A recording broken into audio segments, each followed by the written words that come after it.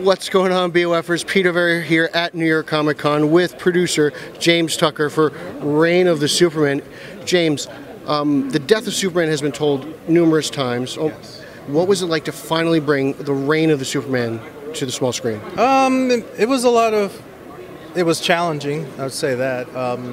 Again, Death of Superman is a little easier because you have one job, and that's to kill Superman. With this one, there's a lot of heavy lifting. You have to introduce 4 new characters who matter.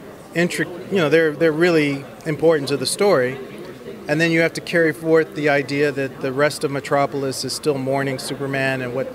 So it's a big cast involved in this of characters.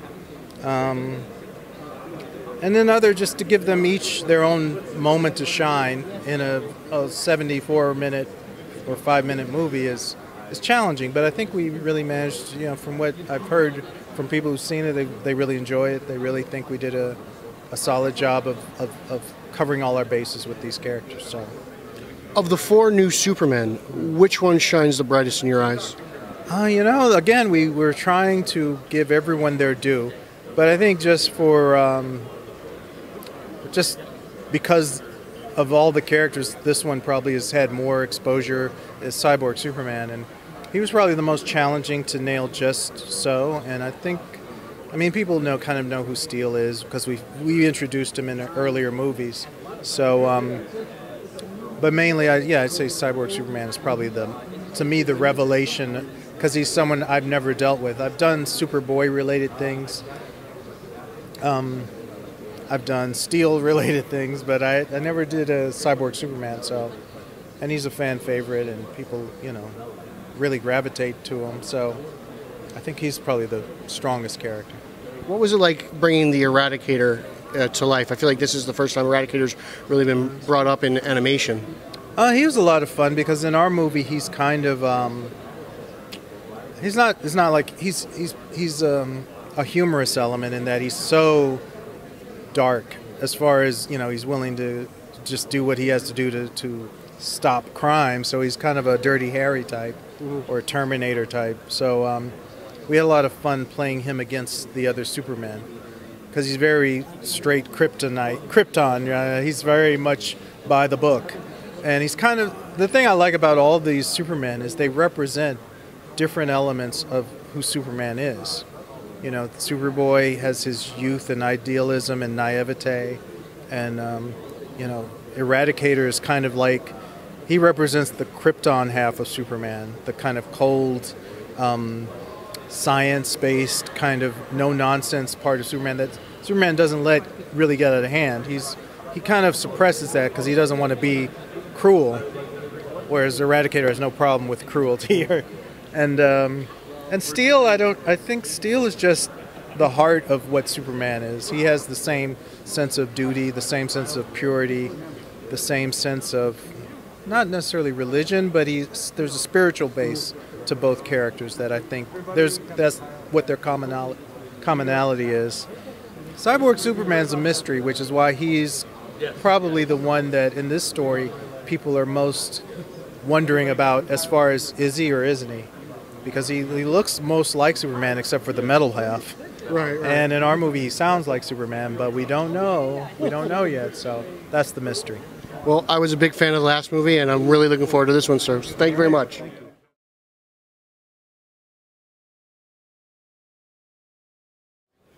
What's going on, BOFers? Peter Verra here, still at New York Comic Con, Reign of Superman panel with Philip Barassa. Phil, what was it like to just kind of create a new look for these characters? These characters are pretty 90s, especially Superboy. Sure. What was it like redesigning them? We tried to keep the elements that we felt like were essential, and lean into things, even if they're a little hokey or corny, if they serve the narrative, So like Superboy, for instance, the leather jacket and the shades, they serve the narrative role that he plays in the film. This over-the-top flamboyance and this branding almost, you know what I mean? So you'll understand when you see the movie, but it totally still worked, so we kept it.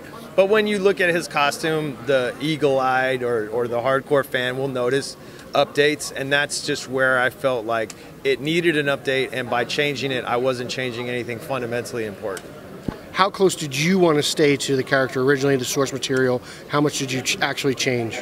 I would say that like I said, we kept all the important themes, and we kept like the basic feel of it. If it was a completely different kind of project, and you have a specific animation studio that you think can do like over-the-top, absurd, kind of cheese-tastic stuff, which is what that 90s stuff was, then I would have leaned into it 100%. But we're an assembly line we're an animation factory, and I think that certain things will not play based on the way that we produce our animation. So I try to update things and streamline them for the animators I'm working with. Give them stuff that is simple to understand and appealing to draw and an appealing visual. If we had a crazy high budget and access to certain studios, you might lean into the complete 90s aesthetic because you could pull it off with this high degree of fidelity, and the contrast would be interesting. It's kind of a more nuanced conversation, but there would be ways to do that. Was there a particular character that you enjoyed the most working on? I think I had the most fun with Cyborg Superman. Yeah, he's like got this horrific aspect, but he also has to emote like in a very human way, and trying to find the right balance of elements and details to bring out those sort of complementary or flip sides of him was an interesting challenge. Thank you for your time. Right on, my pleasure. Thank you. Thank you.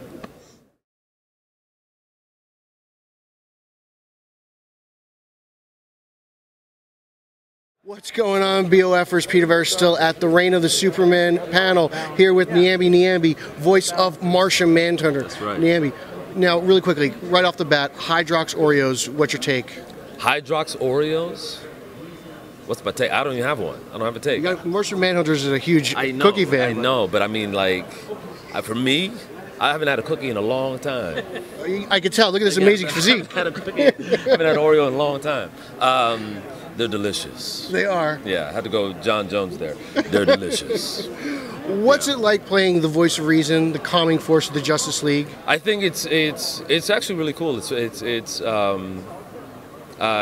you know, it's sort of refreshing, you know, to play this character that sort of sees things from a place that's similar to me, actually. Who sees things from a perspective of seeing the good in humanity, seeing like what's best for you know, bringing out the best in all of us, you know, and especially with what happens to him and his family back home in Mars. The fact that he's seen it happen between the Green Martians and the White Martians, you know. So yeah, so I feel like honored, you know, to play that. Yeah.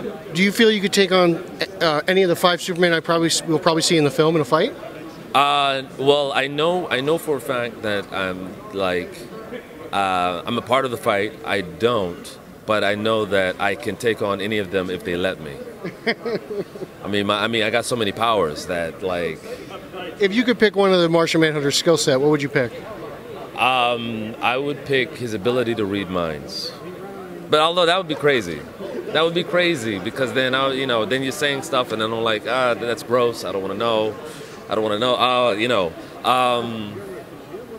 The ability to read minds, I think.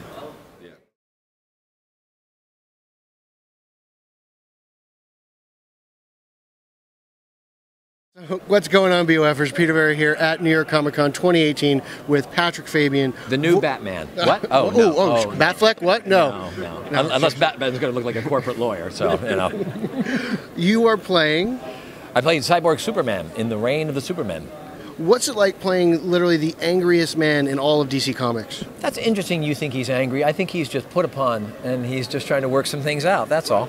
Of the other 3 new Supermen, who is the strongest? Who do you go toe-to-toe with? What's the action like in the movie? Well, you know what? I know in the source material I get to, what's the phrase? Oh, that's right. Kick Superboy's ass, I believe is what happens. Nice. And I feel sorry for Superboy, actually, because you know what? Like, from the minute he's sort of introduced, you already know, like, this is going nowhere for him. He's just a punk kid with an attitude, right? He's a punk kid with an attitude, and I feel badly for him. I think I identified with him. I was like, oh, he's got an uphill battle, and he's going to lose. In terms of going toe-to-toe, what I liked about doing the voiceover of Cyborg Superman was that there was a lot of, as they say in the business, efforting when you got into the fights and stuff like that. And spoiler alert, there are some fights in the Reign of the Supermen. And it was really fun. I got really into it. I got into it too much too fast, as a matter of fact. Wes Gleason, who was our casting director and the voice guider, he was like, okay, back off, cowboy. And I'm like, well, I'm fighting. He goes, yeah, you're going to fight like for 8 hours, so save it. So I had to learn a little bit about that, because this was really my first foray in doing a long action animation. Were you familiar with the character of Cyborg Superman at all before taking this role? No, a confession, I grew up on Mad Magazine, and that was my comic. That was it. I didn't have comic books growing up. Somebody at the table said, they goes, oh, you were an outside kid. So I was an outside kid, and I didn't do comics very much. So I came into it blind, which was actually great because I didn't have any preconceptions. And we were talking before when we were doing it, you know, it's just as real as any other scene, play, or live action TV show that you're doing.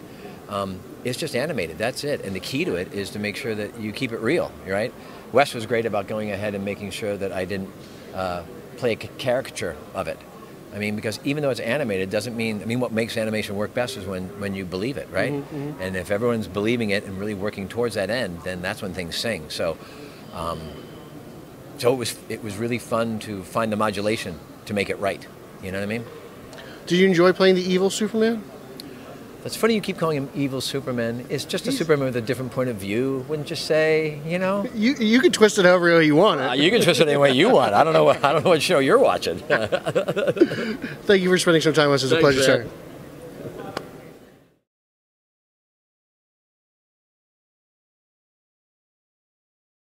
What's going on, BOFers? Peter Verra here at the Reign of the Superman panel with the screenwriters, Jim Krieg and Tim Sheridan. Hi. Gentlemen, tell me, coming off the success of the first film, what was it like to bring the Reign of the Superman to life? It was a blast. Yeah, I mean, it's a dream come true. I mean, this is a run of comics that were my first Superman comics that I read as a kid, and to get to work with the best people in the business to bring it to life, it was incredible. What was it like writing Hank Henshaw? He's literally the angriest man in DC Comics, so how do you bring that to life? I think I'm the angriest man in DC. Well, not in DC Comics, but in the larger DC universe, and so it was mostly me how angry I was. Is Hank Henshaw in this movie? I don't know what I'm allowed to say. Oh, that's right. You're not. Cyborg Superman is. Cyborg Superman's in the movie, and he does have some anger issues, but we all do. We all have a little Cyborg Superman locked inside, and occasionally he gets let loose. In this movie, in fact. Of the 4 Supermen, who's your favorite? It's just an impossible question. I think we really did some great stuff, like with Superboy. Like when I say we, I mean like the filmmakers, like not us. But Superboy is fantastic in this. I think here's one of the great things we were able to do, because there is a whole history of these characters that developed around and after Reign of the Supermen. We kind of knew some of the things. We knew what was coming for these characters. So we were able to sort of thread some of that into this story, back into this story as well. That's true. They're kind of blank slates a little bit in the original event, but then we get to know them better. Yep. But I would say my favorite Superman in this is Lois Lane. I mean, she is fantastic in this movie. And Rebecca Romijn is terrific. The actor is great, and her character really pops. I mean, she's kind of the star of the movie because, you know, you've got a bunch of Supermen to deal with, and then one cool center. They all represent different aspects of Superman, and I think that, like for me, I love Steel. Steel for me is the heart of Superman, and it's, you know, he's still beating in this, you know, that heart is still beating in this world without Superman. Yeah, because of Steel. Thank you for your time, gentlemen. Hey, thank you.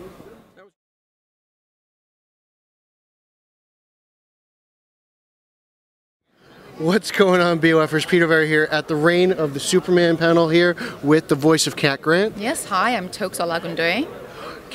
Tokes, I called you Cat. Tokes, that's fine too. What was it like to play the other Lois Lane? Oh, there's only one Lois Lane. I mean, Kat's a lot of fun. She reminds me of like those old-fashioned, like, in the noir films that, the ladies that are like really tough, and like she reminds me of one of those broads, and I like that energy about her. So it's always fun to go into a voice booth and just like have sass and sarcasm and attitude, and she's just a lot of fun to play. Did you base Kat on any specific reporter, journalist, anybody, or did you just kind of wing it? No, if anything, I subconsciously channeled my mother, but that's about it. Did you voice Kat in The Death of Superman as well? I did. So I really like the relationship of Kat and Lois in that. It was kind of, she's the print, you're TV. What was it like, the relationship going forward in the sequel to that? I mean, she's still a support for her, but you see Kat more in her professional capacity. So she's used, I think, very well as a device to move the story along. And I don't ever think that that's a mistake to do with a character unless it's done poorly. And in this case, it's done very, very well.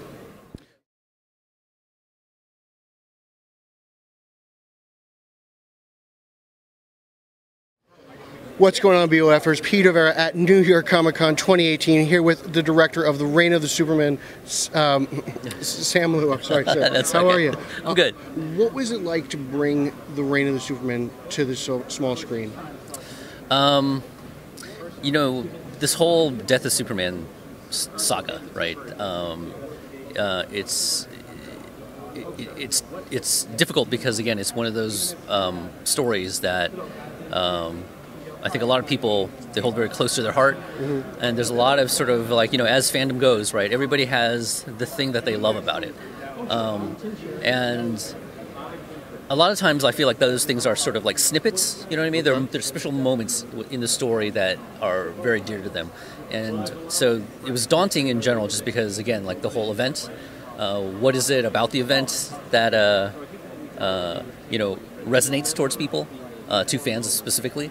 The first one was a little bit easier, and I think quite honestly, a lot of us were a little surprised of how well it was received, because in essence it's very simple, but we wanted to make sure that, we gave him a believable or like a fulfilling sort of death, So the mission was a little bit simpler, This one is difficult because we don't have a lot of time. We have 4 new Supermen to introduce and then execute some sort of, story. So, again, to do all that sort of within 72 minutes was really, really challenging. There's like the original Death of Superman, we weren't as faithful to the book, but we try to capture the essence of it. And again, just from the reaction of it, I think people were kind of okay with it for the most part, right? So again, we're trying to sort of do that again with the Reign of Superman. We can't obviously capture everything that was in a year's worth of story that was crossed over with 4 separate titles and multiple kind of characters and all that kind of stuff. We had a finite amount of time with 4 important characters, and those are the most important kind of things, and then also sort of Superman, obviously. And so again, given that sort of limited time and budget and stuff like that, hopefully we have made a fulfilling story. In the last movie, Steel was almost the fanboy within the movie. Mm-hmm. What was it like to bring Steel into? Well, it was John Henry Irons. What was it like to actually get to the transition of John Henry Irons to Steel? I think it feels like sort of a natural sort of progression. He is almost. He's like the next evolution of sort of the fanboy when it's like, your hero is gone, and, I don't want to spoil it too much, but again, I think everybody knows that that are fans anyways, they would know, but he sort of takes on the mantle just because he feels like a void has been left, and he needs to, uphold that, the whole basically. Coming off the success of the last film, how confident are you in this one?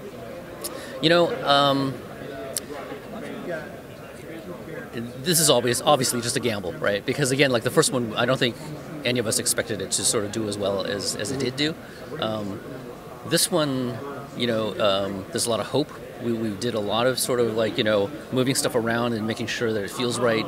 And we think it sort of does, you know. And again, it's a little fast, and there's a little bit of what I don't know. It's hard to say because again, it is different, but I kind of feel like the first one was, which was unexpected.